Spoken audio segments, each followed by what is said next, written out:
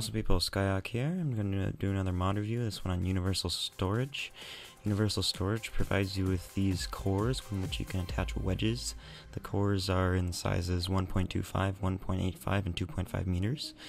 The wedges have many varying degrees of functions, but they basically allow you to create custom service modules for your craft. The 1.25 meter houses 4 wedges, the 2.5 meter houses 8 wedges, and the 1.85 holds 6. Now in the base mod there is a radial oxygen tank, a alkaline fuel cell which produces electricity, a electron which produces fuel, a oxygen container, a water tank.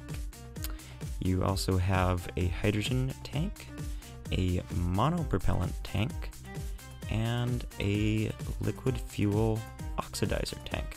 It's also closely integrated with TAC life support and has a Sabador reactor which makes liquid fuel and water, a water purifier which purifies contaminated water, a carbon dioxide storage set of tanks, a wastewater storage system, a food storage for your life support, and solid waste storage. It's also integrated with Kerbal attachment system. It has this cute little extended EVA pack so you can stay out longer, and a Kerbal attachment system container for storing Kerbal attachment system parts.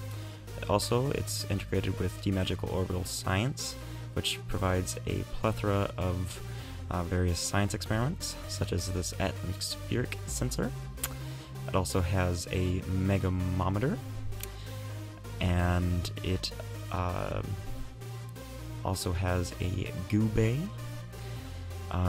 These of course function like the regular experiments in the game. It has a pressure sensor and a thermometer, again functioning like the ones in the game. It has this crazy science experiment that I know next to nothing about, but it looks really cool and it's really big. It has a materials bay, which functions just like the one in the game. It's a little bit smaller. It has a orbital telescope for observing the stars and pondering.